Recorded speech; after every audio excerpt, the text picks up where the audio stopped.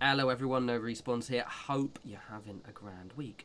So this is my take on the new Firewatch Tower that dropped on the App Store in the last update. It is a very, very cool little prefab. I decided to do this as a full tour rather than a build video because even though the overall structure I'm really pleased with, ostensibly the actual building was some stuff I've done before, so I wanted to give you the kind of end picture rather than just going through steps that I've done at least 5 or 6 times in other videos.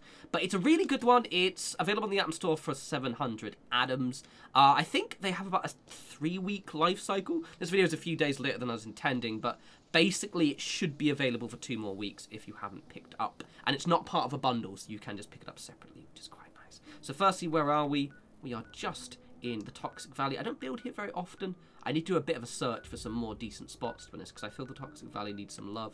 But this one blends in quite well, because we're right next to the Pioneer Scout Camp, and it's got its own tower there. So I like to think this is just part of the camp, and we've just decided to kind of reinforce it. It also comes with an NPC who's just spying, doing a bit of voyeurism, as we are all want to do. And so he kind of vibes with the watching. There's a watchtower, he's watching, it all works. So let's pop inside. Well, let's give you the tour of the outside first. I do like my junk walls. I mean, this is pretty much a given now. It's probably why I didn't decide to show you the build part. Is that, oh, Davey's building junk walls again. Forever. That's it. You're all just stuck here now. I do like a good junk wall. What I like about the watchtower is it's damaged. Not too damaged, but a little bit damaged. You know, it's definitely an abandoned watchtower as opposed to, you know, just some kind of either very, very super clean, scrappy structure or something a bit too damaged, which wouldn't be very serviceable. So it's basically, it's rugged, it's done its time, and it blends in really nicely. What I like about it as well, and a lot of people did ask this, is whether you can actually build underneath. This is uncharacteristic for Bethesda. In fact, normally they do these prefabs, they tend to not really think about whether you can put things inside them very easily. This one is really easy. I had no issues. The only issues were putting stuff actually on the glass, which, to be fair, it is fair. It isn't really something you're meant to hang stuff on. But in terms of the underneath here, as you can see, I was able to kind of quite easily stick stuff on the side to make it look a bit more reinforced, and I had no issues whatsoever building stuff under here too. So basically, if you were curious about whether you can put stuff in here, you absolutely can, which means, assuming you didn't have anything like stairs, you could probably just turn this into one blueprint that you could just slap down, which is quite grand. It looks very, very tasty.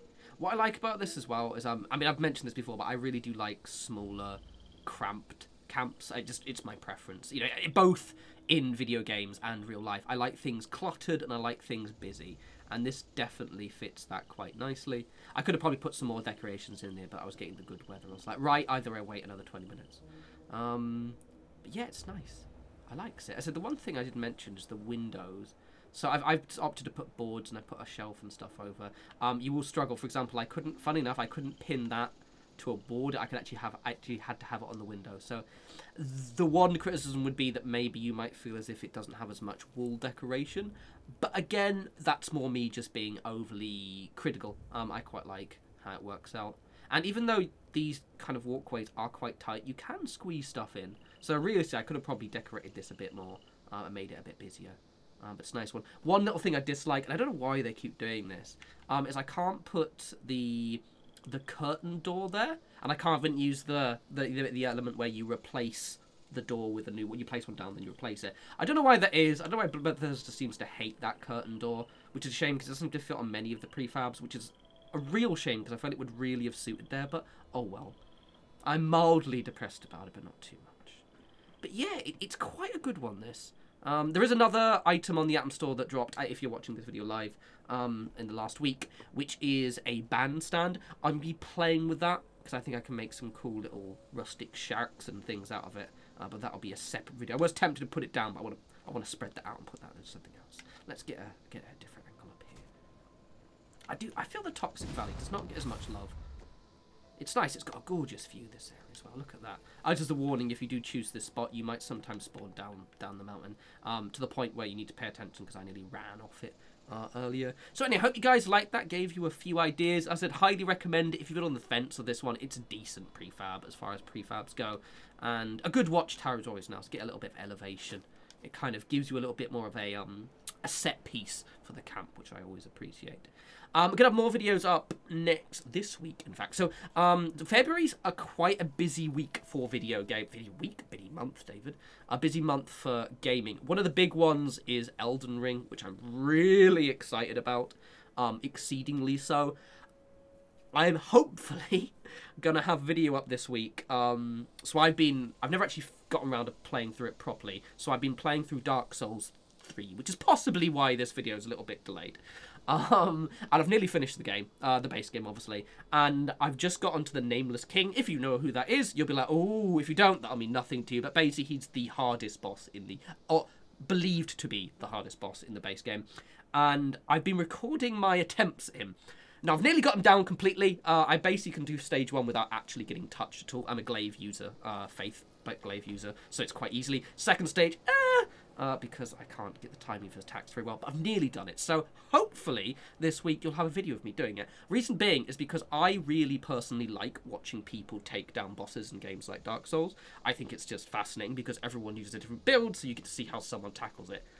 The reason being is I'm thinking of making quite a little kind of chill series in Elden Ring, where because I'm going to be completing the game, I want to record each of my boss runs. I'll just make a point of just having OBS open whenever I get to a boss, hit and record, to the point of using a homeward bone or whatever it's going to be called in Elden Ring, so I can go back to the latest camp so I can show it to you properly. So it might be a series that pops up. Obviously it won't, don't worry, it won't impact the videos because I'll be just doing it in my free time and it won't have any narration other than an introduction from me at the start. So just vibes if you just want to see me struggle through all the bosses in Elden Ring. And also in the Nameless King, because I want to do the Nameless King one as well, because it sort of, puts my credentials to the table that I'm not terrible at these games, if not particularly amazing. Anywho, I'm also going to try and stream. Apologies for dropping the streams off a little bit. I've just been busy and honestly just not vibing with the games I want to stream very much. But I will jump back into it soon, I promise. Anywho, I love you all. As always, follow me on the Twitters. At no respawns. Get excited because obviously we've got Ghostwire coming up as well. Starfield's coming up this year. I think in a couple of months we're actually going to start getting more footage of Starfield, especially. I can feel the hype building. Anyway, I'll leave you be and you guys enjoy the rest of your week. You take care.